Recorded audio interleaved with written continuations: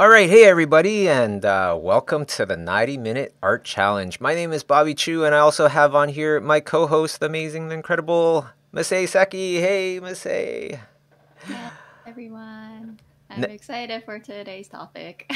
And that's why I was like, we should just get straight into this. So, for everybody tuning in, we're going to be doing 5 1-minute poses, 5 2-minute poses, 5 5-minute poses, 5 10-minute poses, and then we're done.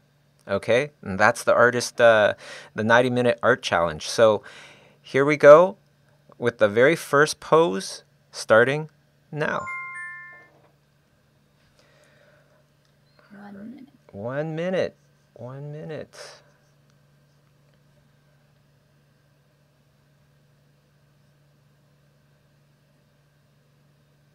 And I guess for those who don't know or who are tuning in for the first time, the reason why I'm super excited is because I love to go rock climbing. It's besides art, it is my other main hobby. So it's one of those things where I just tell everyone like, you gotta try. It's so fun, and it for me personally, it's helped a lot in my art just because of kind of like the mindset that you start building when you start climbing, and it's kind of like so art. Everyone does something, the way they draw, the way they think, it's all different. But there are some fundamental skills that you have to learn in order to do certain moves. But depending on like for me, for example, I'm very short, and the way I climb is very, very different from someone who's even half a foot taller than me.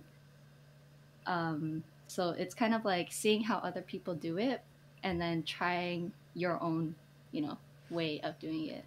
And then you kind of figure out like new stuff. And yeah, it's just like really fun. And I don't know, I guess because I like both art and climbing, I like to try to find ways to connect them. Well, also and that goes for like any hobby as well, like any other hobby. Also a big plus is the health benefits. A lot of people, especially artists, we talk about arm problems all the time, right? And rock climbing, that's probably why I should go rock climbing, because I never hear that kind of stuff from you, or very, very rarely anyways.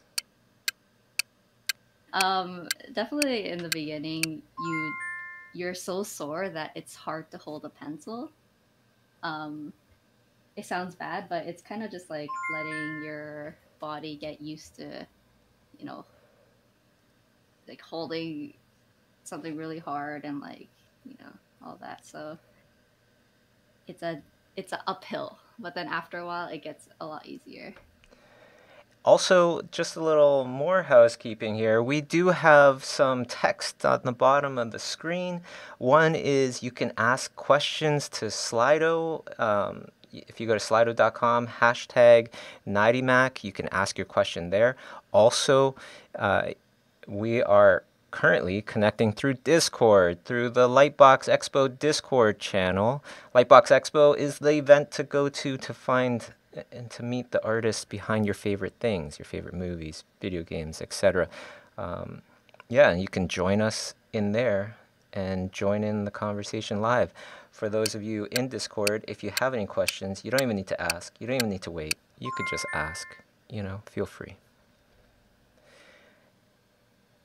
And on that note, we are now going on to the fourth 1-minute pose. Okay, and don't be discouraged if your drawings are not looking too hot. They're not supposed to look hot for these ones especially. These ones especially are really to help warm up. I'm not concerned. I'm like expecting bad drawings. Or quote-unquote bad drawings. But you know what's a bad drawing to me, Masae? You could probably guess. It's when you don't put in the effort, right? Yeah. A good drawing is when you put in the effort. It doesn't matter how it turns out. It just matters how much effort you put in. that kind of thinking will lead you to good drawings later.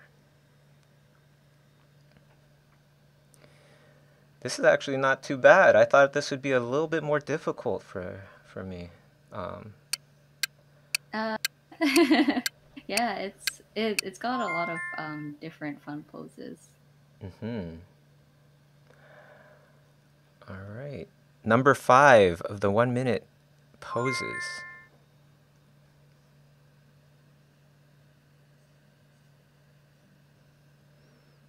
Rock is very interesting, and when you learn figure drawing, it's interesting to like think about center of gravity. So like in life drawing, you learn that a lot, and then you try to apply it, and then once you start climbing, you have to constantly think of like where your center of gravity is, because you want to know exactly where to put your body in certain positions so that you can efficiently get up. It's not all about like arm, like muscles. It's about like putting yourself in a position where your center of gravity can rest on like one foot, so that you can kind of rely on that instead of like holding up your body with your arms.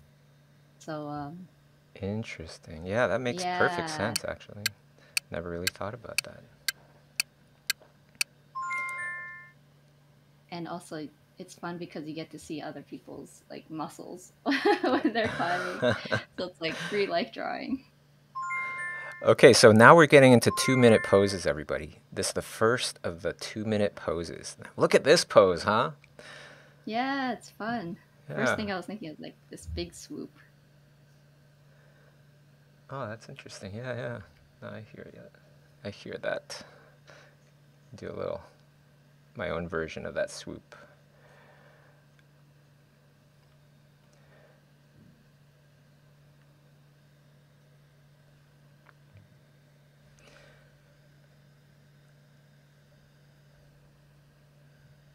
Oh, by the way, just want to give a little plug to something exciting this weekend. Saturday is going to be the Schoolism webinar with Noah Klolchek.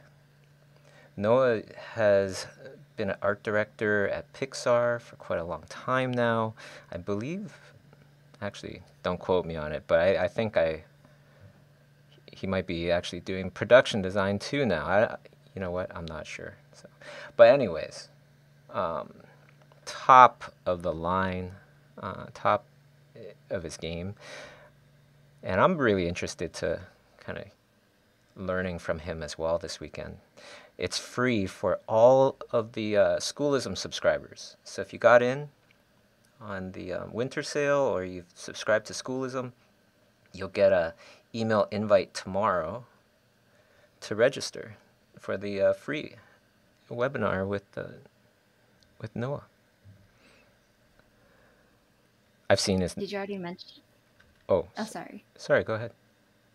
Oh, I was gonna ask. Did you already mention what kind of topic he's gonna teach? Colors, telling story through color, and all sorts of other things, aspects about color. Yeah. Good topic. All right. Here's the next one. Oops. There we go. 2 minutes, starting now.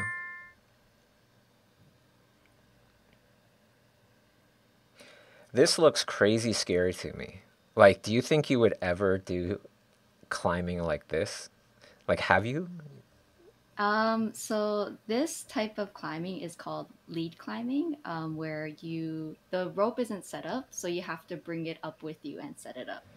So pretty much as you climb, you're clipping in, you climb, you're clipping in. So that personally I haven't done yet. That looks just crazy because scary. It is a lot spookier. Oh yeah, because like if you don't clip into the next one, you still have like a lot of rope since the last clip. So then you have to think like, okay, that's the amount you're gonna fall plus more because of the weight that you're bringing down. And but honestly, I think it's one of those things, those sports where as long as you know safety and like basics, it's probably not too bad. But it's definitely a thrill. I have to think about that one. Yeah, because like... Masae, quick question. Yes. What has been your most challenging or scary climbing experience? Ooh, good one. Nothing extreme yet. At least not outdoors, but indoors. I went to Seattle and I went to a gym called the Seattle Boulder Club, or I forgot what it's called. Anyways, there was like this one that was like super high. I think it was like 15. No, how tall am I? 5'10", 15, maybe like 18 to 20 feet high, and that's like the tallest bouldering wall I've climbed.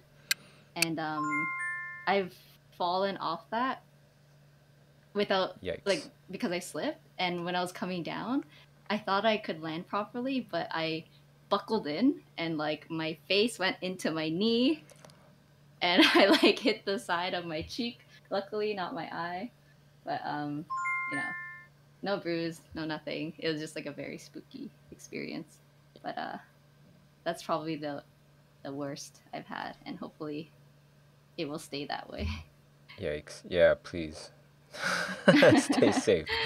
That sounds just scary hearing it. Any kind of rock climbing accident sounds scary to me. Yeah, I think it's just a matter of learning how to fall.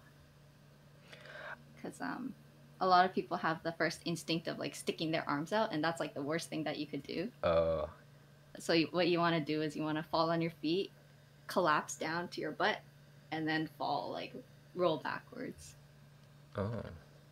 Because there's many times where people do that mistake of like sticking their arms out and then, yeah. I love how we're learning about the subject that we're drawing. It's awesome. Yeah, I can go on about climbing.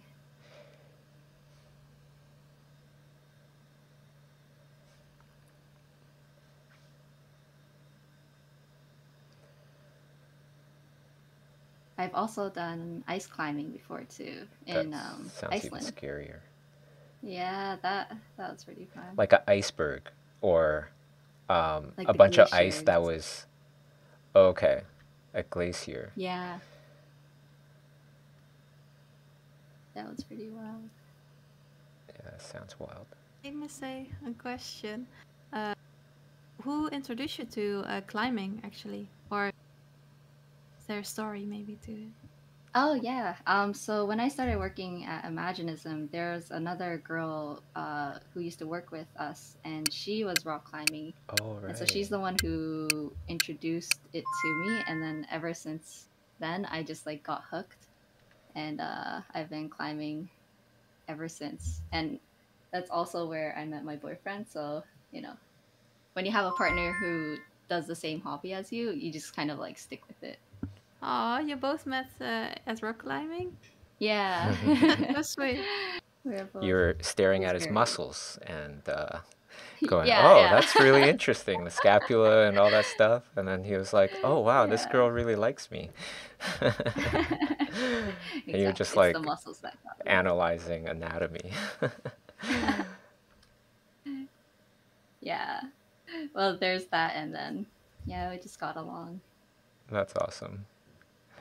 It really does help when you have something that you share in common, right? Like an activity to do together. And I bet that's the same for you and Kay. It's like you guys push each other and like seeing each other work. It's like that must be a pretty big motivation. Yeah, I wonder. I don't know. Because like we kind of stay out of each other's business artistically, right? We don't really push each other that much because it's like, I don't know. I guess we don't really have to. So we got to do it anyways, you know?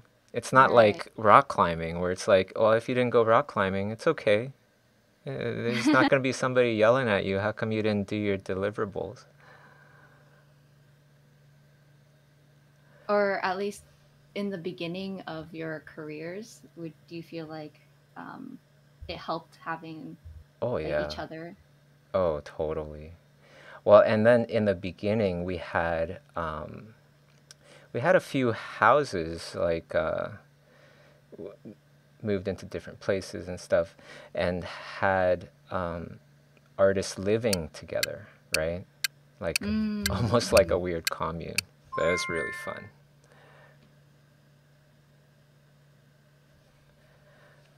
Okay. Here we go. Next one. Number 5 of the 2-minute poses. This one I figured we'd give ourselves a little bit of a break, have half a person to draw. Yeah.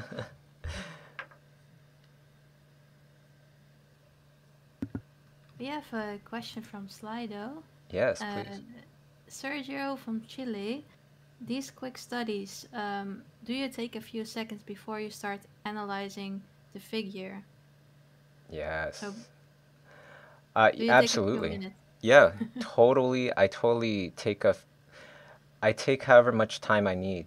But I, like, even before starting this one, I would just glance at it and then kind of like figure out what is the objective of this drawing? What should this drawing kind of look like? And then proceed. Do you have any like preliminary thoughts before you start sketching, Masae? I think it depends on the time. When it's something as quick as like 30 seconds or a minute, I kind of just like go right into it. Yeah. But once it gets into like the 5-10 minutes, then I'll try to see like what there is.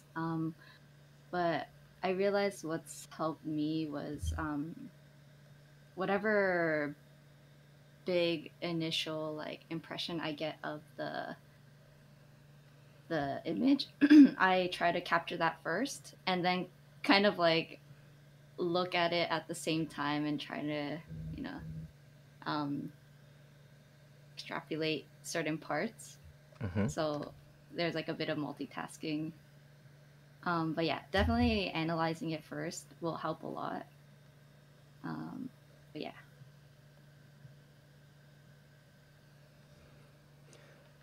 I hope that helps. Probably didn't help your drawing too much, explaining all that. All right, didn't help mine either. Okay, so there we go. Now we're on to 5-minute poses. Time goes by so quick when we're doing these life drawing classes. Oh, by the way, next week it's all about rabbits, everybody. We're going to be sketching rabbits. That's going to be fun too. Because you know what? Like, there's really cute rabbits, and there's really, like, ugly looking hares and stuff, right? If you ever check them out.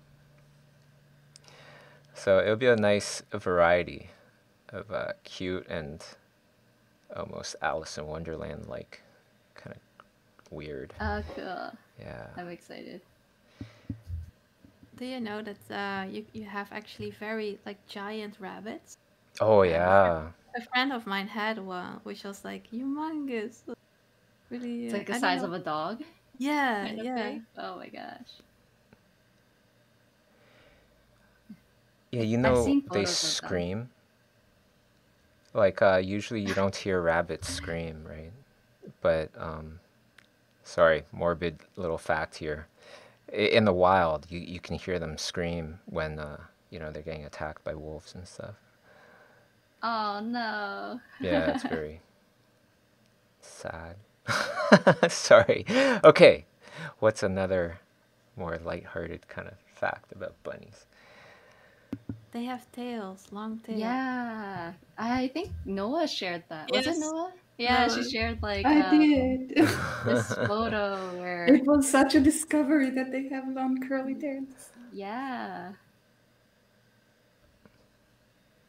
That's a good one. I wonder why it's not like long and sticking out. It's usually just like tucked away, right? Oh, you know what? I forgot to put on the timer. I'm sorry, everybody. We can't actually... Only the people on YouTube can hear the the chimes and stuff. So I think maybe I'll set this to Yeah, like 3.5 minutes, okay? 3.5 minutes, everybody. I was doing so well, getting, so on top of things for the last bunch of poses.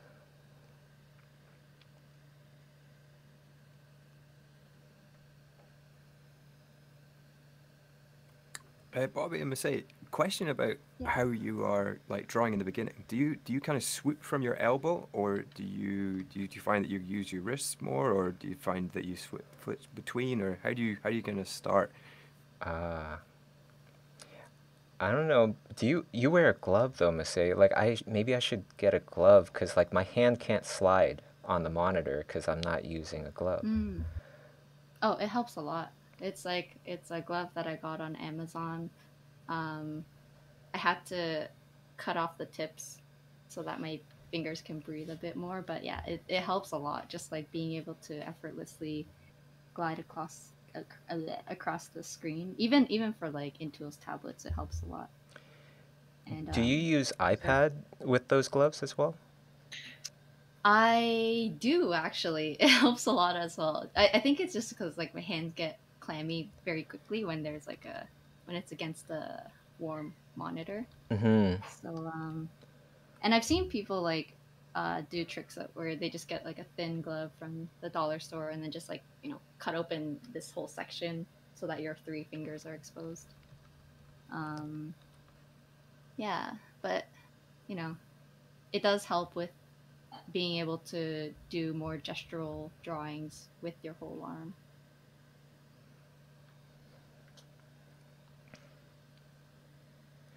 Yeah, lately I've been using the iPad, and my hand will keep activating, keep drawing stuff or whatever by accident because it's just touching the screen. Yeah, that definitely. I think it does help a bit with with the glove. Yeah, maybe I'll just get one for that reason. I think for the iPad, you can also like adjust how sensitive it is for your fingertips instead of the pencil. Yeah. Actually, through the iPad settings. Now that you mention it, it's all kind of coming back a little bit. Because Nikolai Lockertsen, in his Procreate class, he talks a lot about settings and things like that, how he sets up his Procreate, and that was one of them. But it's been a while since I took that course, so I kind of forgot.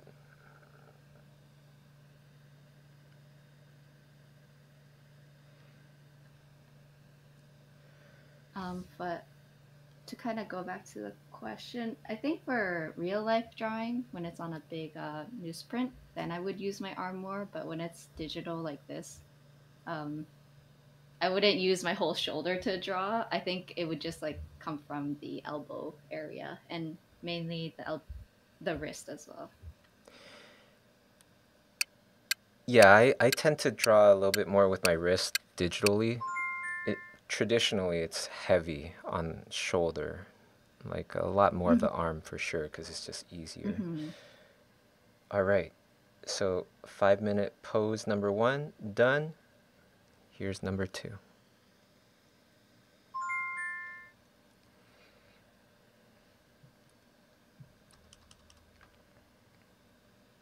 We have a live question from Max. I wonder if it works. Max, are you here? Hey, Max.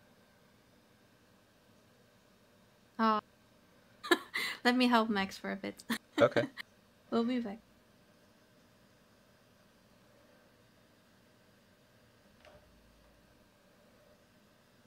In the meantime, there's a question on Slido. What's the secret to get a clear line and not be indecisive about them? From Anonymous. To get a clear line. Like a decisive, clear line? Yes. Just kind of have to go for it. No. Sorry. I think it's practice. Oh, okay. I think for me, I would say it's kind of like practice, and you start to pick up certain line quality that you like. And I think this is like one of those things that people don't really want to hear, but it is like kind of, you just have to know, like keep doing it, and then it's muscle memory, and then you start to know like what type of line quality you like to put down for certain things, like certain areas. So it's the reps. You Yeah, gotta put in your reps. Gotta put in those reps. I remember, like, before life drawing, when I was in school, one of my warm-up exercises was to draw circles, right? And try to draw a circle as perfect as possible, and then go from there to transitioning to ellipses, like a horizontal ellipse, and then going back to circle and back to like a vertical looking ellipse, and so on and so forth. I used to do that too. That was a really good practice. Yeah, that was for muscle memory as well, wasn't it? Mm-hmm. Actually, that also reminds me of that one class, the figure drawing, not figure drawing, drawing people with Victor Kalbachev. Oh. He gives an exercise where you are literally just drawing a bunch of like lines side by side, but he gets you to make those lines like the same quality but the same space, yes, and the same like length. And although it's very tedious, you start to like learn you know, how to move your arm or your wrist, hopefully not too much of your fingers, but yeah, it's a great exercise to do. So that's a good one, Bobby. Like, yeah, ellipses and lines. I totally remember that. That's also on Schoolism. Yeah, I remember taking that and just being like kind of surprised, a bit surprised on how much I enjoyed just drawing lines, you know, and trying to do it the way that he's doing it. There's another one that gave me the same kind of vibes, where it was like these little practices, and it was Gonzalo Carcamo's watercolor workout course. And in the very beginning, you're making a circle, you're making another circle, overlap that circle. And the way that you see him do it, it's like, oh, this is so easy. And then you try it yourself, and it's so hard to make a perfect, you know, watercolor circle with no stain. You know, it's just even, perfect everywhere. Yeah. I'm sure Noah could probably contest to that. She does a lot of watercolors. It's hard. It's hard, right? It's hard to make just a very even shape. Yeah. Yeah, I think sometimes like these very technical mini exercises that, you know, sometimes you just don't have the patience to it, but in a sense, it's like meditation. Mm-hmm. So you have to get into the zone of it. I love it because it's like, it's very relaxing. But you have to love the frustration as well. I love the frustration. I love frustration. I love drawing these things that are super frustrating to draw, like right now. I don't know if it's you who told me that, but there's a sentence that it keeps like, I love repeating to myself. Frustration is meaning that you're actually learning, you're actively learning. I feel like I've said those things before, but I also feel like I probably read that somewhere as well. I'm not sure. Because like, it sounds very familiar. Okay, so next, 5-minute pose starting now. This is number 3. Pretty hard pose just because it's like completely profile, but there's a twist, or not a twist, like a bend in his torso. Mm-hmm.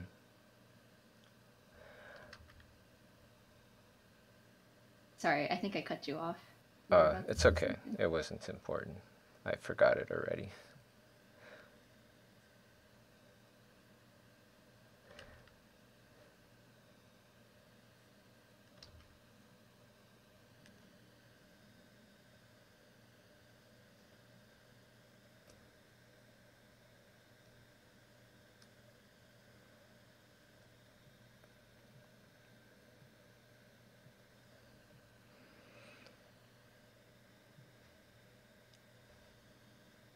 I think for the 10-minute poses, I'm going to try to do something more stylized this time.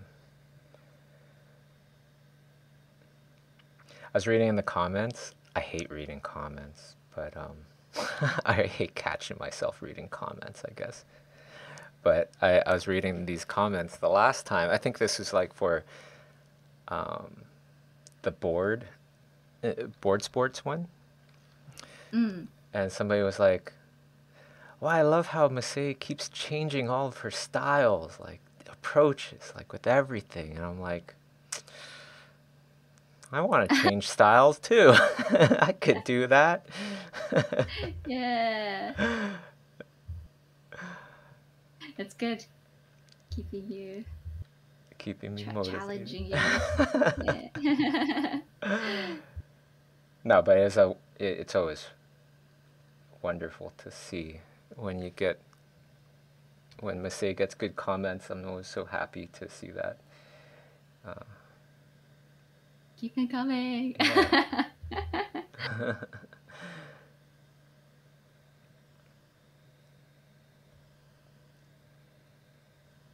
It just makes me so proud of like how far you've come and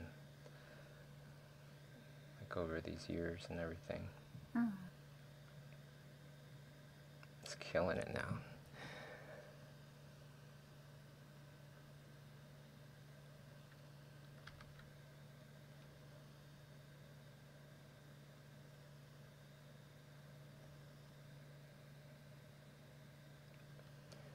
All right, about 2 minutes left.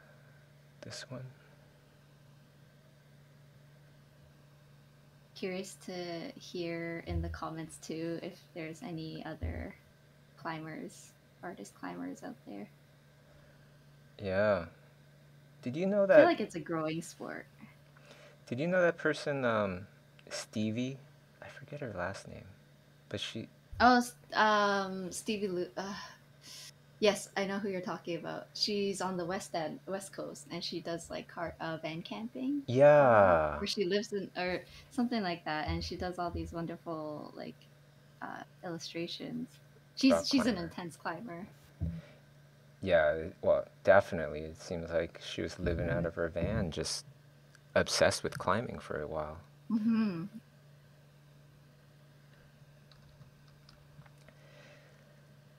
Living out of my van, I don't know. That's when I'm like, okay, I'm done roughing it. I don't know if I want to do that. I've done van camping before. It's very fun. It's fun being on, like, pretty much your bed is mobile. Yeah.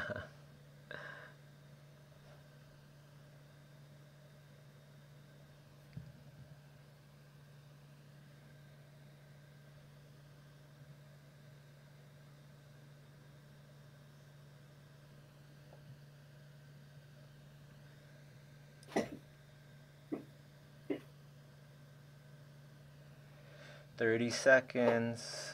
30 seconds. This is when I just scan over everything and like just check for any other things that need a lot more attention. Try to get to those quickly.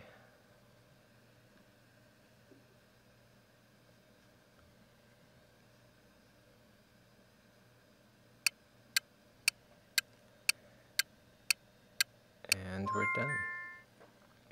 Okay, fourth 1 minute pose. Here we go.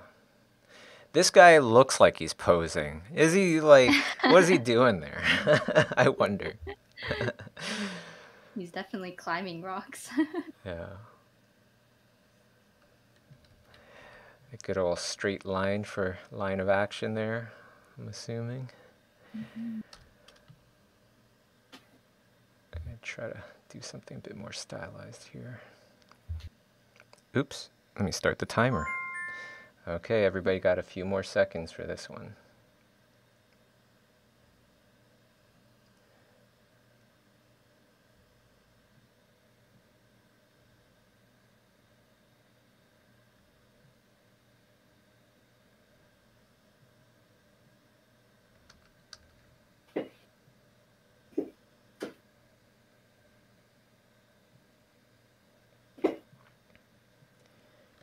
Any other topics people want to see in the future? Or that you would want to see, Masae? Anybody? I personally would love to see something with backgrounds or something if possible. Oh, okay, yeah. I could definitely get better at vehicles. Gesture drawing vehicles.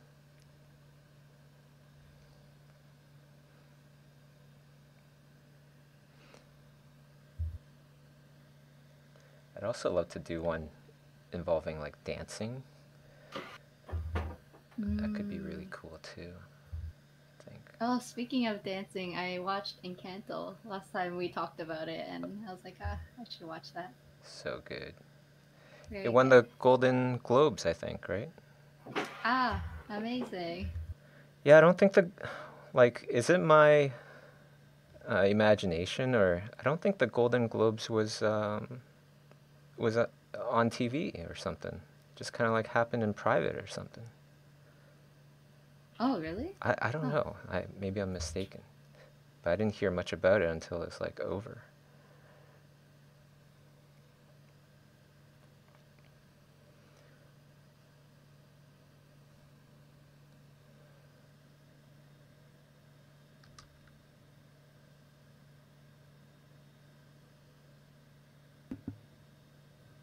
There's a question from Lisa. Do you have any tips on stylization or exaggerating these poses without losing the essence of the pose? Oh. Stylization, I feel like, is really, for me anyways, it's about really understanding your subject so you can get to the root of it. And then from there, I start to reconstruct something with the essence of, whatever the root of that subject is. So for example, say it's hands, right? Hands. What's the root of hands? Generally, they're grabbers. They're grabbers of things. So if I'm going to stylize that, I might change proportions and such, but like say the padding on that claw or that machine that I ended up doing, or the stylized hand that I ended up doing, it would have padding, a lot more padding on the palm side. It makes sense. Because that's where you would want to put the padding if it was a grabber of things. And just kind of getting down to the core of what it is that you're observing, what it is that you want to draw, and then stylizing that.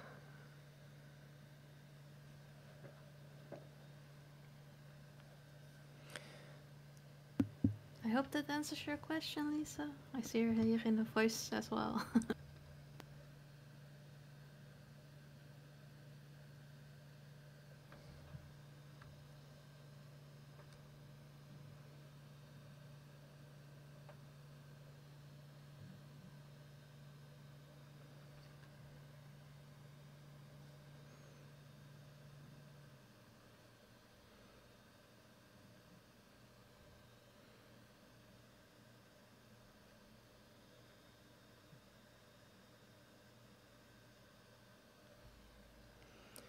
"30 seconds, everybody."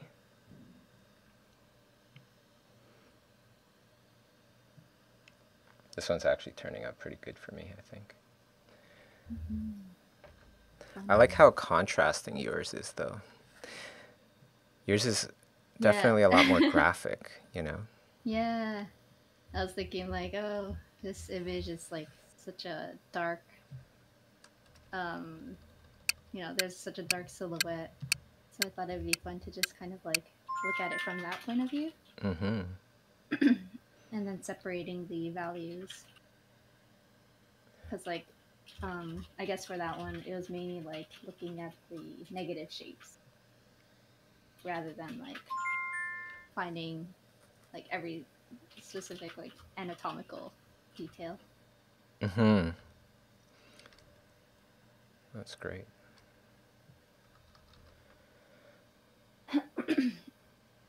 I wasn't doing that at all. I was like, I went anatomical, which just goes to show how important it is to take some time in the beginning. Think about what it is you want to achieve here. So now that Masae has said that, my next one, I'm like looking at it as a shape, you know.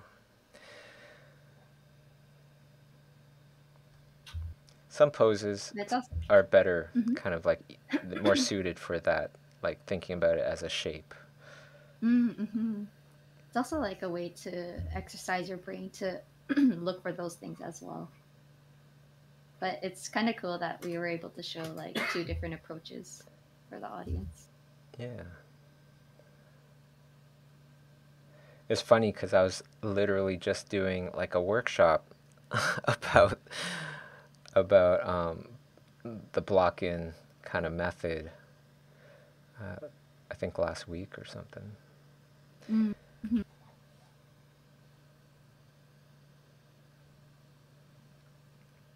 Oh, I know why. Because I was thinking about stylizing stuff, and then and that kind of took over all my thinking. This one I was thinking about block-in, so I stopped thinking about stylizing. Next one I'll think of both. And that's the other great kind of practice with life drawing too, right? You notice your strengths, your weaknesses, and you start thinking about how to apply it for that next pose. Totally agree. There's a question from Max on Discord. They are wondering if you followed specific instructors in the way you guys do figure drawing. Not me. I did 4 years of drawing people on the subways every Sunday, and then I developed my style. For anatomy, I would Bridgman was a good one. But I guess for figure drawing in general, yeah, going to actual life drawing helped.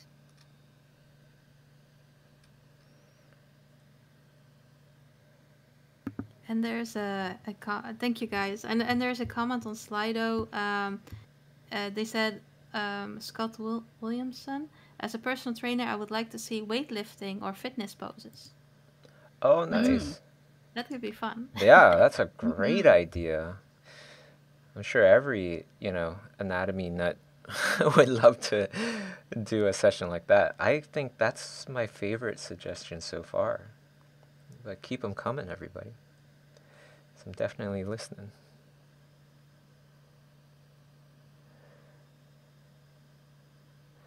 Okay, 90 seconds left. I think it could be interesting with the anticipation. I remember, I think it was with Masae when she was drawing bowling, someone bowling, I guess. Was also in like movement, which is nice. Okay. Yeah, I'll look for that. I'll think about that for future streams. That's one I'm definitely gonna do. Weightlifting. That sounds like so much fun. Gymnastics might be or contortionists might be a really weird one to do, right? That would be confusing. It's like, sure. I swear, they look like that, though. It's not my gesture.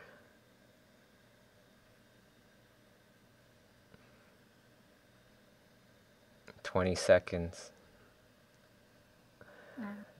This one I like, too. It is really neat seeing the 2 different styles side by side, the 2 different approaches side by side. I'm not sure if I'm fully happy with this, just because I was kind of experimenting. It's a fun approach.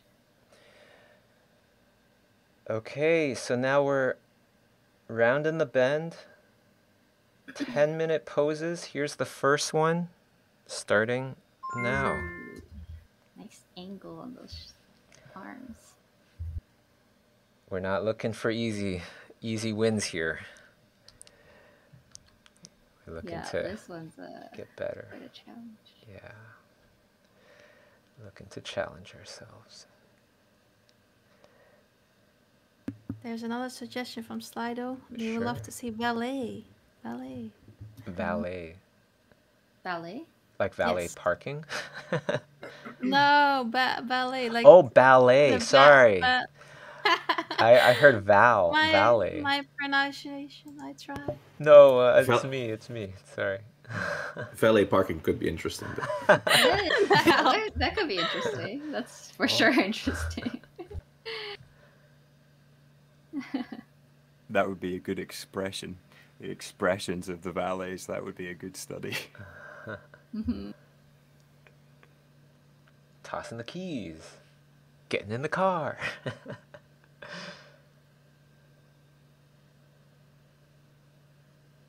Car chases. Car chase.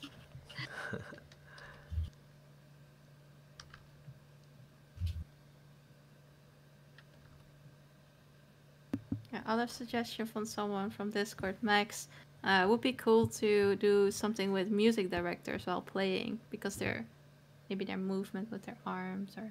Oh, music directors. I don't know about that, but It could be very stiff, maybe. I like the idea of performers, like musicians, performers, different musicians playing different instruments, or performers, singing their hearts out. That would be really fun. Especially if it's like, performers that people like.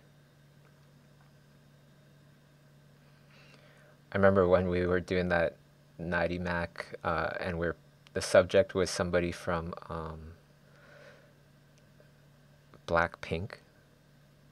You remember? Yeah. I think it was like Jisoo or something. And a lot of people were like, "Oh my gosh, I don't know." Sorry, I don't know these people, everybody. That was Lisa. Yeah. Oh, okay. Yeah, she's very big now. She's like. Yeah. Probably I saw a video of her at Fashion Week in Paris, and it was just like a giant mob just waiting for her. She couldn't even leave with the other celebrities. She had to wait. So it's just so chaotic. I could imagine. Yeah. I'm glad K-pop is popular. Yeah. Yeah. If I can suggest a subject, because I'm terrified of it, ocean creatures. Ocean creatures. There's whales, sharks, jellyfish. I don't know. There's so many weird creatures that so unique shapes in there that I think it can be fun. True. Yeah. Thanks, Nico. Oh, you're welcome. It's a good one. There's another one from Slido which I really like. Is horse riding challenge. Ooh, that's definitely challenging. Two subjects. Yeah. Then you're dealing with two things having very specific relationships with each other. I'm down for it, but I think a lot of people will suffer. Yeah. Me. Yeah, just drawing horses itself is already like a very big challenge, because horses, oh man. I remember in life drawing, our teacher said, like, if you can learn how to draw a horse, then you can almost draw anything, because like horses is one of the more challenging animals to draw. Oh. And which teacher was this?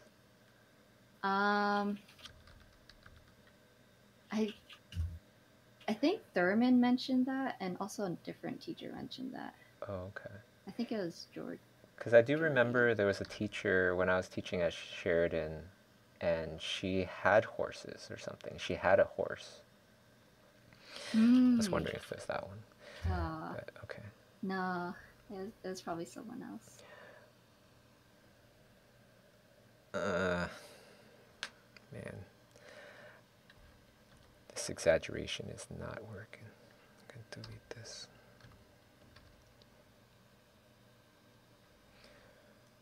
It would be nice to have some martial arts. Yeah. We should get Jonathan Hardesty on here, do some sketching with us if we do martial arts, since he's... Maybe he has some photos. Well, he's just so into martial arts, you know. Yeah, I'd love to learn more about martial arts. Or Manny Carrasco. Mm-hmm. That'd be cool. And someone on Discord suggested different type of bodies, maybe like plus size models, and they love how to see skin and fat folds. Mm-hmm. That'd be fun. Yeah, that sounds great. Just gotta think, is that the topic? Different bodies? Plus size, maybe? Or it's just strictly like that subject, plus size, not any other types of bodies. Oh, I see. Can I make a suggestion? There's a group of dancers that are called, I think they call Deviate, and they are specifically like having people with different body types. So it could be like really, really cool to see like a plus size dancer.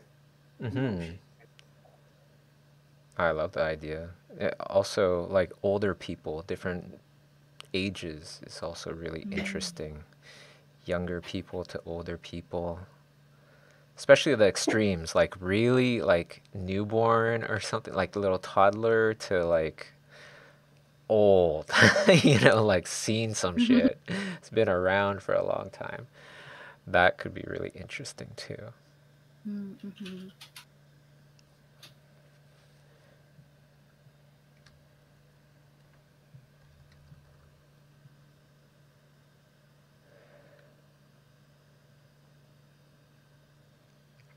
2.5 minutes left.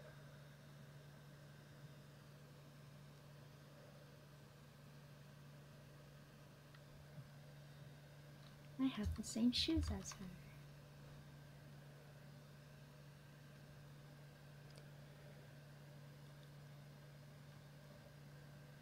There's a question from Slido. Sergio is asking, there's much talk of studying from nature is better than studying than using photographs. Photographs. What would be the advantage of drawing from life? There's huge advantages of drawing from life. When you draw from life, you have to filter, right? Here, we don't have to really filter nearly as much. You know, filtering things out. What do you want to concentrate on? What do you want to do? But in life, you know, you gotta not just filter, but then you also have to design, because you're getting just like the widest range of values, of colors, of everything. And then what do you focus on? You know, there's so much more to learn from life. However, it's hard. It's a lot of times, many of these things are harder to learn from life than to learn from a photograph.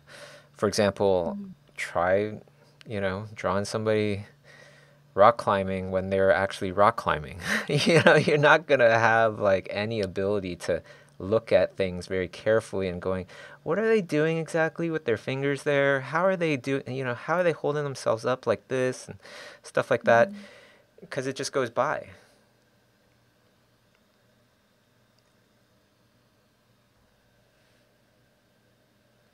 Yeah, but definitely benefits to both. And like real life, you can kind of like move and like something completely changes, or you're able to see something at a better angle. So I guess it also depends if you're looking to I like take both. away from it. I like doing both. Yeah, me too. You know, a little balance. Mm-hmm. Sometimes, you know, you sketch something, you go through a session, 6 seconds left. You go through a session and it's great, whatever, and then you go through a session of just looking at photographs and doing the photograph thing, and then you learn even more, you know, and so on and so forth. And sometimes things aren't clear in photographs. Okay, time's up. Next 10-minute pose. You know, breathe a sigh of relief, everybody. I threw in one of these, okay? So we could do a really awesome drawing here. This person's right side up, you know, a bit more standard. Oops, sorry.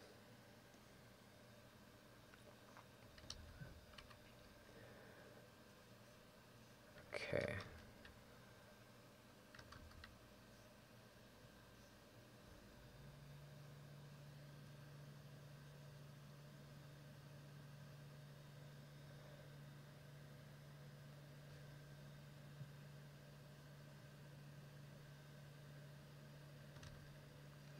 Time went by so quick with this one. This is already our second 10-minute pose.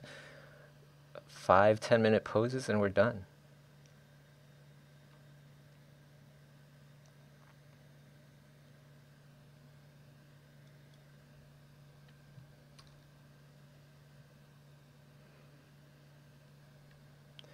And for those that are listening from YouTube or something like that, come join the Lightbox Expo Discord. You know, come join in live with the rest of the gang and sketch with everybody.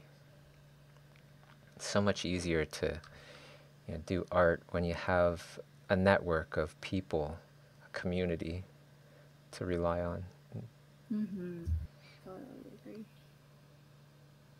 And I think our moderators also like set up a magma board for some people to draw on, so that everyone can draw together. That's really fun to see as well. Oh, awesome.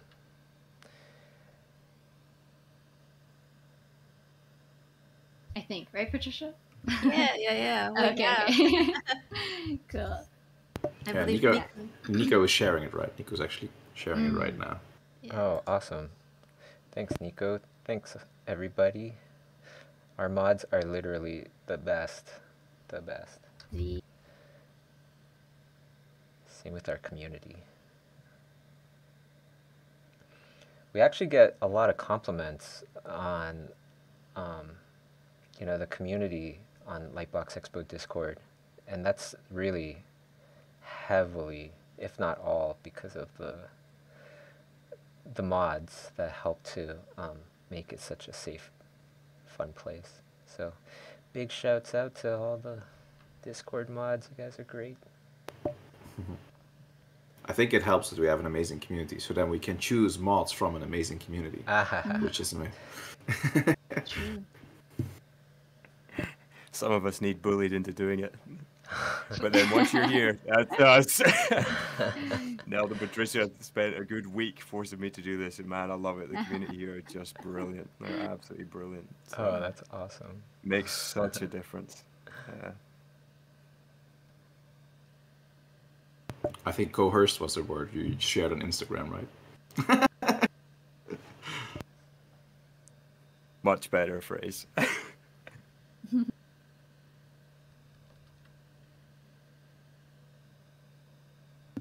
Yeah, I agree. And we started small, the way in Chiu stream, like in the day, with Kofi and yeah, it's really fun. I'm really happy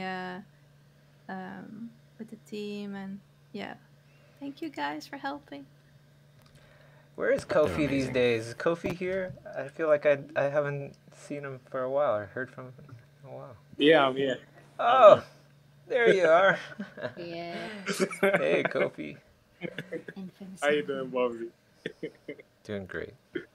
Awesome. Great to hear from you. Yeah. Lovely. And I also wanted to give a huge shout out to Patricia and Nelt for holding this whole team down, the team of mods. They've been really awesome. And yeah, I just wanted to thank them on behalf of us all. Absolutely. We appreciate you even more. Awesome. Let's good vibes, doing some drawing together. Doesn't get much better than this. There's a question on Discord. It's not about the challenge that you're doing now, but they're curious why the Schoolism website logo is a chameleon. Oh, because when we first started the studio, you know, the Schoolism is owned by Imaginism Studios. That's our studio. And when we started the studio, we wanted to have a logo or something where it really talked about what we do. We don't just paint and draw anything. We specialize in things that take imagination, whimsical, fantastical things a lot of times. And you know how, like, there's some things in life, when you look at them, they don't look real. They still don't look real. One is a sloth, I feel. Like, when you look at footage of a sloth, it doesn't look real. It looks like a Muppet or something.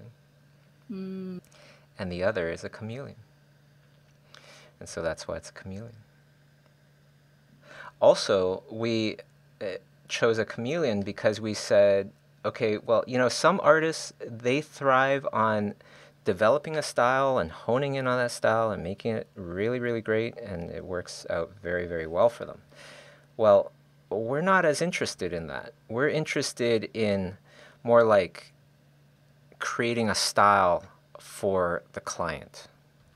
You know, so it's like you come into our shop, it's not to get one of our kind of like trademark jackets that everybody knows, you know, that style that everybody knows. No, it's more like you come into our shop, we look you over and we go, okay, you got those pants, you got that shirt, let's design a jacket for your outfit, in other words. So let's design a style for your film, right? And chameleons, they can go from kind of like style to style. You know what I mean? Different colors. But, yeah.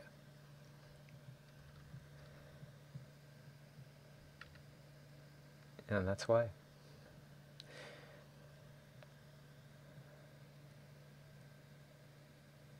The little side story to that was when we were coming up with the name and coming up with that stuff, we also called it Imaginism Studios, not because we do a lot of very imaginative things or imaginative jobs, but because in the very beginning it was kind of like an imaginary studio. It's a studio because we say it's a studio, you know?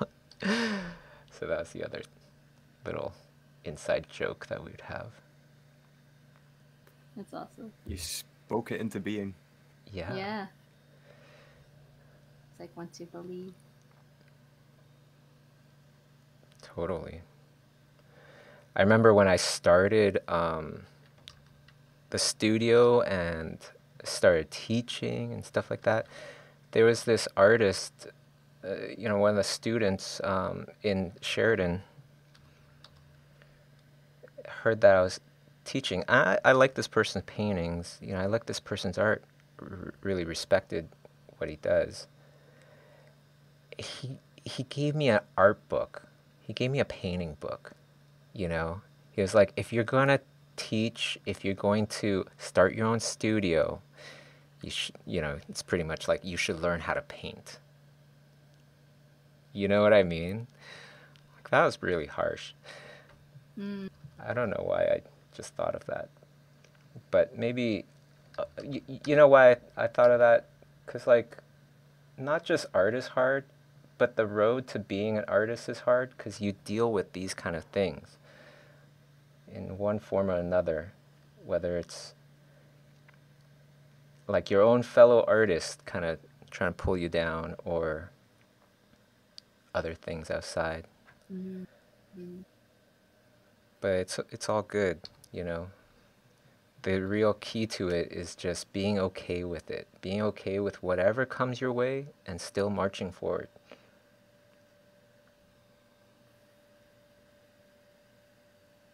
Sometimes you just need somebody to point you in the right direction, right? Here's a very quick, crazy story for you. Masae, my climbing buddy, the other day I was telling you about, his brother works out in Afghanistan with the army. He took him climbing, right? So this guy's like hard as nails. He works out with, you know, he's in armored Humvees most of the time. So Iain takes him climbing. They get halfway through the climb, and at one point, Magnus just turns to Iain and he goes, "I just need to know that we're safe and that everything's in control." And Iain, who's been ice climbing for years, like just turns out, and he almost made a joke of it because he was like, "Come on, man, like you're hard as nails. You know what's going on. You've known how to do this." But he looked at him and he could see that he was like white as a sheet, and he literally in that moment just had to be like, "Everything's fine. Everything's in control."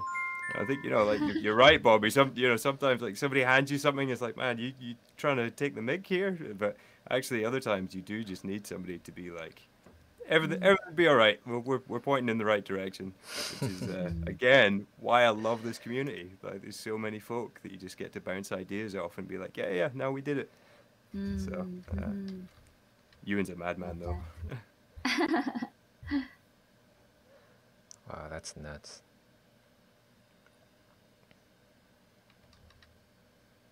Many crazy stories, Bobby. You know that. Yeah.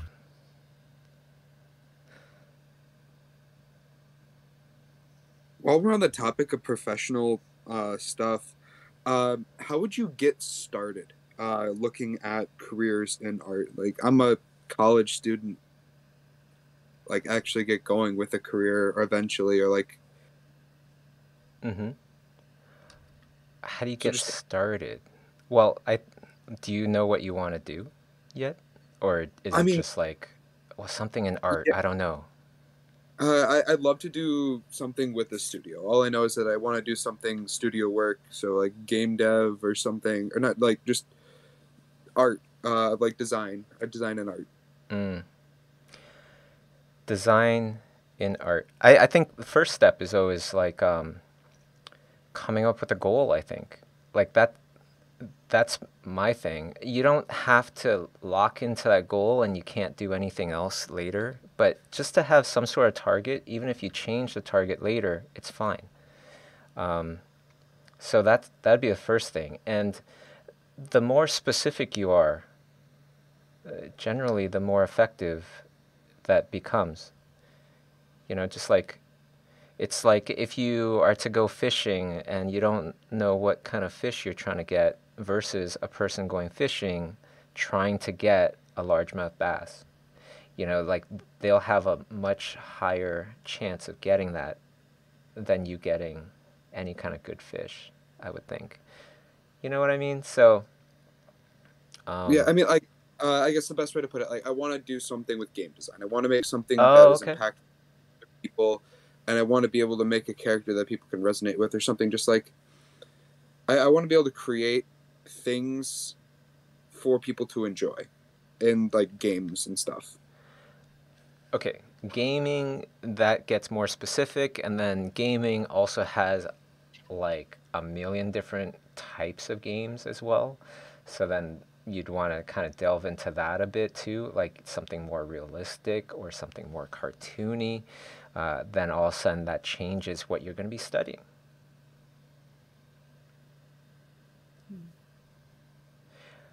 But generally, I'm going to say it, I don't give a shit.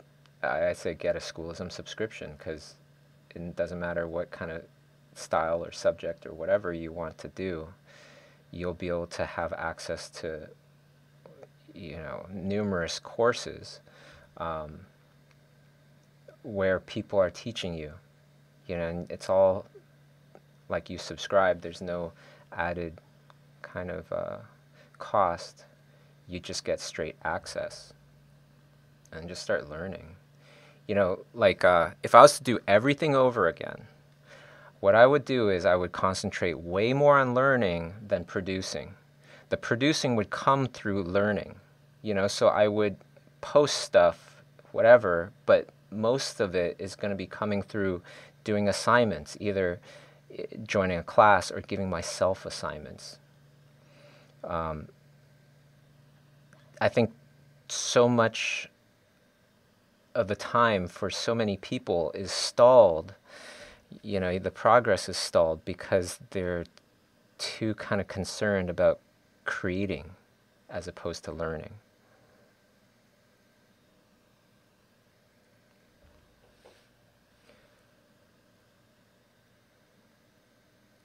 You know, after that, you know, if your stuff is good, you put it online, good stuff floats to the top. That's generally what happens, so I wouldn't be as concerned.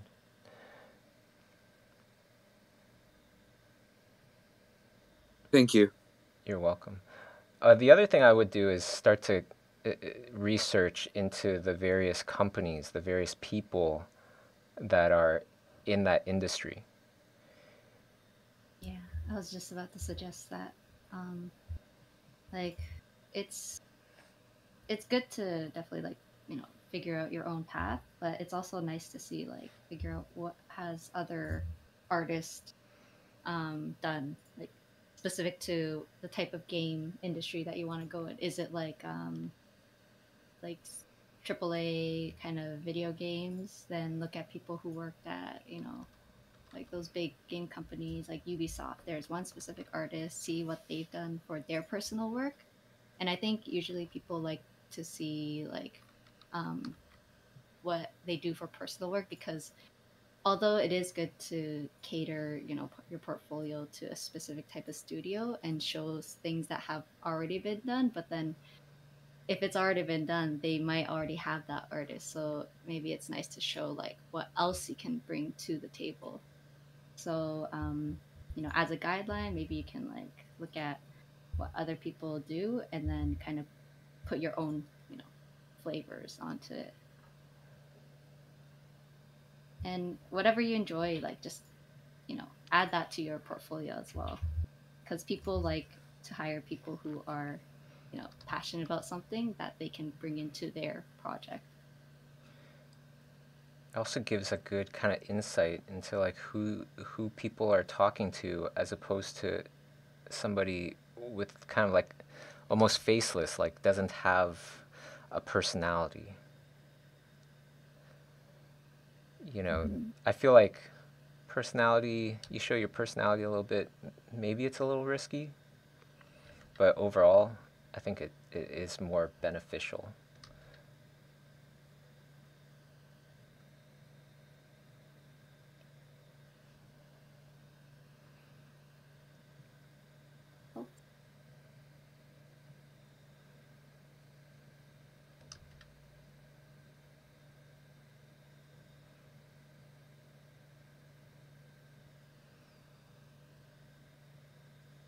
This one's a fun angle. Oh, sorry. Yeah, right? It's like this from the top. No, I was just going to say, like, and another great starting point is, like, maybe you can reach out to, like, there's also recruiters that you can ask, like, you know, about these kind of questions, because they are the ones who are looking at portfolios, who will bring you to, like, that interview stage. So, there's also that, or like reaching out to artists that you like and, you know, just cold messaging them. Maybe they'll respond, maybe not, but like if you kind of reach out, obviously, you know, in a nice way, not just like, hey, how do you do this? They will be like, you know, most artists are willing to help with those kinds of things. Do you answer those kind of questions? I forget to look into those, the message section. On purpose? I'm just kidding. Don't worry. You don't have to answer. I mean, I don't really get that many inquiries, I guess, about that kind of stuff. But if it's questions like, what brush do you use? Then I'm just like, okay. It's like an automatic, like, look away.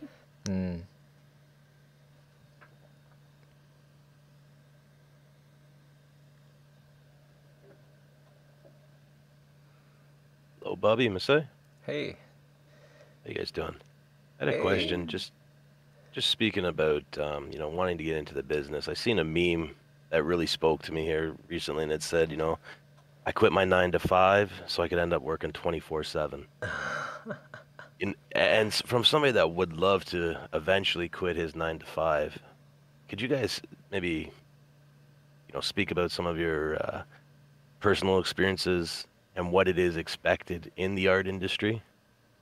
Regarding, long hours, or like how hard is, like, obviously rewarding doing something you love, but the unknown of like the grueling hours, or the the revisits and the things to that nature. Like what would your hours be on a typical job? Or is there anything like that? Or do you set your own? Here's kind of like my hot take on that. In the beginning, yeah, we did more hours. I did more hours. I'm sure Masae probably did more hours too. Because we're not as good as we are now. Like that, like as straightforward as that sounds, here, let me do the next pose here. Okay, so if I don't need to, it's like in the beginning, if it takes me longer to paint the same kind of level as somebody that's getting that is at the exact same position as me, then yeah, like I'm not sure what you whoever's listening should do, but for me, I feel like I need to spend longer hours until I get better, so that I'm not taking as long to do the same thing as the next person. And that's the goal. And then when I got to that level, then I started doing regular hours, and that's the thing though. You have to consciously go, okay, dial it back now because I'm faster. And this was the goal, to get to this level. The goal is not to get to this level and do the same kind of hours.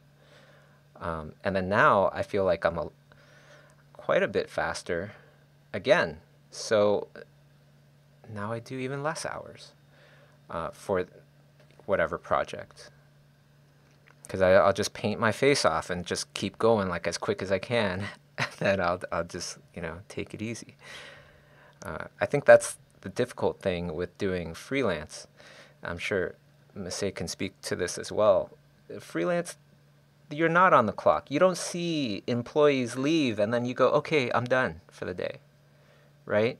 You look at your file, your painting, and you go, how much did I do? What did I get accomplished? And then you go, am I gonna feel okay handing this in? Right? That's kind of like what we go through, right, Masae? And if it's not enough, then what do you end up doing? You end up doing more work, generally. It's not the right thing to do, but also at the same time, it's like, I don't know if like just stopping work is the right thing to do, especially you're starting off, you're slower, but you got the opportunity.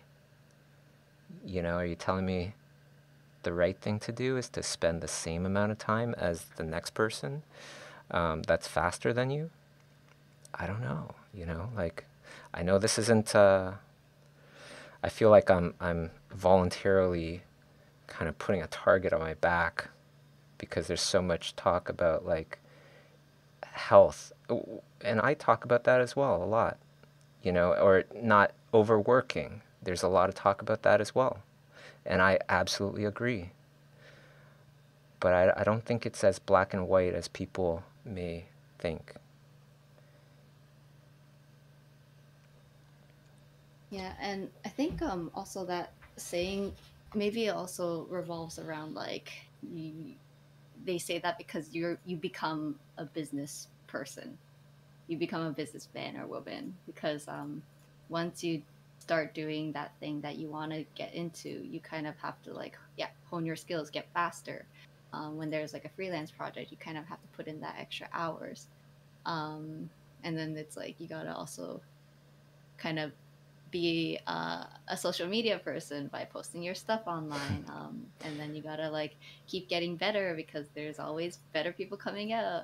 So I think Like, although it does sound scary, it's like your 8-hour job has become like a 24-hour job. It's one of those cheesy sayings, like, if you love what you do, you won't really think of it as work.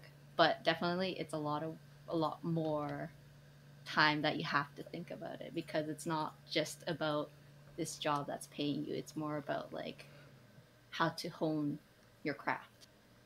So yeah, it's I think but yeah, it's also like a fine balance of like doing art but also living your own life. Yeah, I feel like freelance, if you do it well, it's more rewarding. But it's harder. It's more challenging because you're in control of so many more things. There's so many less factors when you're working in a studio. Like, when do you get off of work? Well, generally you get off of work at this time because everybody else is. And even if you finished nothing that day, everybody knows that you were there at your desk, sitting there, trying to figure something out. So in the end of the day, nobody's upset at you for not actually accomplishing anything, right? If it's freelance, they haven't watched you and what you did throughout the day. They don't know if you've been working or not. And you know this, so there's that extra added pressure to produce, which a lot of times leads to extra hours. So look out for that. You want to be very aware of that trap. Especially when everybody, you know what? Here's the other thing. Online, not everybody, but a lot of people, they'll put up a painting and they'll go, did this in 2 hours. Right? And you're like, this would take me so long, you know? And I do the same thing. Like, I usually don't post how long it took me, but yeah, sometimes when I do post, yeah, this took me 4 hours or whatever. But if it was a job, that may take me 2 weeks, right? Because when I do something for myself and I started off thinking the idea is going to be a mutated chicken, and then I keep painting and it ends up being a flock of geese or something like that, it's fine. It's just for me. Right? When you're working as a freelancer, you're doing specific things for people with specific goals in mind. And so that takes a lot longer. Doesn't that ever mess with you? Like when you see, like I would see Sparth, like one of the best freaking painters out there, post something and says, half an hour. I'm like, what? You know, it almost makes you want to just quit.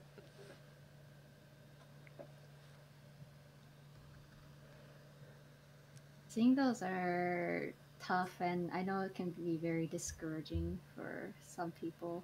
I think it's also important to see like what stage are they in their career? Are they like a veteran? Then okay, it makes sense that they're such a fast painter because the job requires them to be fast. So and then you can also analyze like, oh, does this look more like a study piece, or is it about brush economy? Maybe that's why it's really fast. And then it's also like, what other tools have they included into it? Like, did they include like a 3D render and then paint it on top? So I'm not discrediting those artists who are able to do that. It's kind of like thinking like, it is impressive, but they kind of worked up to that stage. And also like, is this something that you also want to do? Does it benefit, like, does it help you get to that the goal, to get to your goal a lot faster? Also, it's my bad, I forgot to turn on the timer. How much time do you think we have left? I'll set it to that. I've kind of just been like noodling around. Okay. Because we were talking a bit more, so I'm okay with moving on. I'm gonna say 2 minutes, okay? 2 minutes to finish it off, and then we'll move on to the next thing.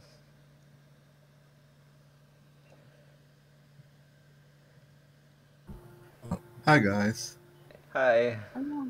I just wanted to add to the last question you were answering about the time and like quitting your math after what 24 hours. Sure. It's not that I really have any experience in this area, but I did want to say how like every entrepreneurial seminar I visited, they all say the same thing. Like when you're starting your own business, how you're always on the clock. So it's not anything exclusive to artwork, really. Oh, for sure. Well, I started an art business. What do you think my hours were in the beginning? It was nuts. Also, I had a question about the question you answered before the last question. When you mentioned like making sure you feel like having a personality on your social media is important, do you mean like personal photos and whatnot, or do you mean like a specific style to your artwork? No, like have an opinion, have things that you like, you know, show what you like, show what. Yeah, I don't think you have to show what you don't like, but show what you like. That's what I mean by opinion. Yeah. Okay.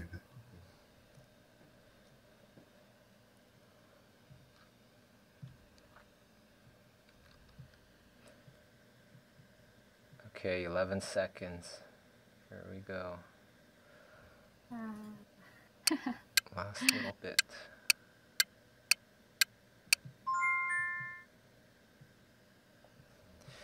Okay. Here we go. Next one. Last one, everybody.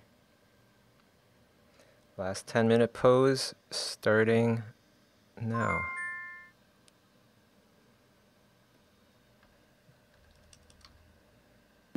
I also want to say thank you for all the suggestions. We had like a couple funny ones in the LBX live chat. Really? Yeah. There's one. This actually came from Neld. Action movie stars running would be hilarious. Maybe too much details, but you have like those, you know, action man running face. Yeah. That would be oh, fun. that's so good. Tom Cruise, The Rock. Yeah, Tom Cruise running. Yeah. I was just about to say Tom Cruise running. That's brilliant. Yeah. For some reason, I thought all the way back to Angelina Jolie and Tomb Raider doing a little run. Who else is there? Yeah, that's a funny one. I like that. So funny how everyone immediately thinks of Tom Cruise as the first suggestion in your head. He's so great when his face, when he's running and he's intense. He means love business. it. I love it. Indiana Jones and the Boulder. Oh yeah, classic. Classic. That's a great one. Ace Ventura, Nature Calls.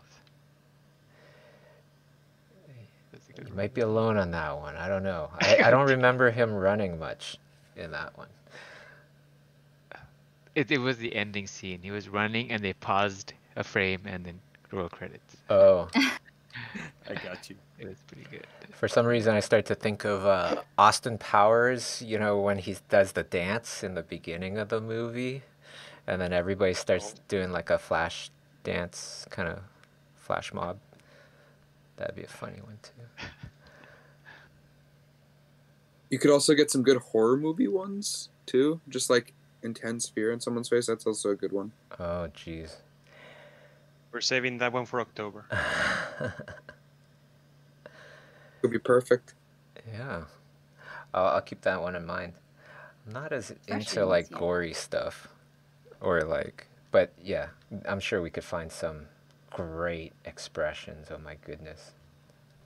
It's people just scared shitless. Man, I'm drawing way too slow here. Okay, time to pick it up.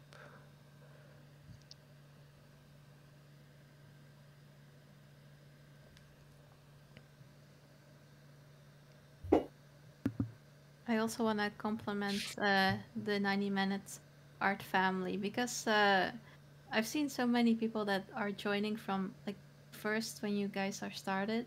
For example, TC is a old 90 Mecker. Hey TC.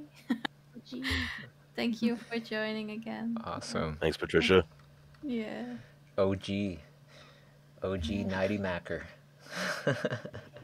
I think even a lot of our mods are OG 90 Mackers, like almost the entire team, I think. 90 Mackers. I like that. Yeah, me too. You could be the next one. We should make a t-shirt. I survived the 90 Mackers. 90 Mackers. Unite.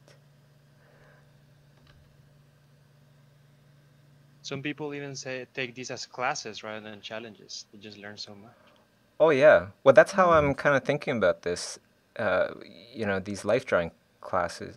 You know, or I just said class, because that's exactly how I think about it. It feels like back in college when I'd go to life drawing regularly. It's great. Except we could actually talk. You know, in life drawing class, you guys shut up. Can't say anything.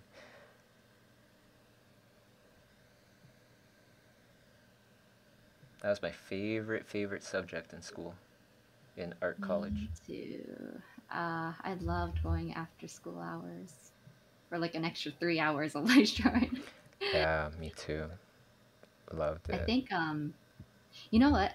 So sorry, just to bring back that thing about like working for 24 hours. I think for me, the reason why I do a lot of studies outside of work and like kind of just like try to take classes and stuff. And the only reason why I keep doing that, and like yes, it's tiring and yes, it kind of sucks sometimes, but I think it's like once you learn that there's like once you want to learn about something, then you're more willing to spend your time on that. So I think it becomes much easier when you start like opening your eyes to certain things and you're like, oh my gosh, like I want to learn how to do that. And then so you put yourself into that like mindset, and then it becomes less work but more fun.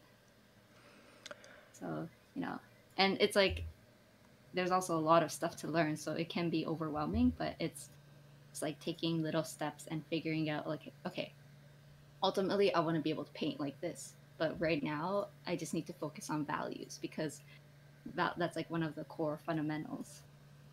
So it's just like, and then maybe putting like milestones or like goals of like maybe this week I'm only going to focus on this, or maybe even longer, like this whole month I'm going to work on this. And then you'll see how like fast you improve just by learning that one thing. So yeah. A common question I would ask people before is like, how do you organize your files, right? And nobody had a good answer out of everybody I interviewed and asked and such. Nowadays, I organize my files by the year. So all of my art, I just put it into the 2002 folder now. Or 22 folder. And then why? Because of the same kind of reason that you were just saying, Masae. Like, I like being able to look back and going, okay, that's what I did that year, and this is what I did this year. What's the difference? How have I improved? How have I changed? Was there any change? Mm-hmm. It's nice. It's kind of like a journal. Mm-hmm. And you generally remember what you do that year. So it's like if you ever want to refer back to a certain piece, then you know exactly which year to go to. Yeah, like you have or at least okay, I painted this before that. Right? Like a lot of times that would happen too. So if you see some file in the folder where you're like, well, yeah, I didn't paint this thing yet. Maybe it's in the folder before this. Mm-hmm. Like that kind of thing.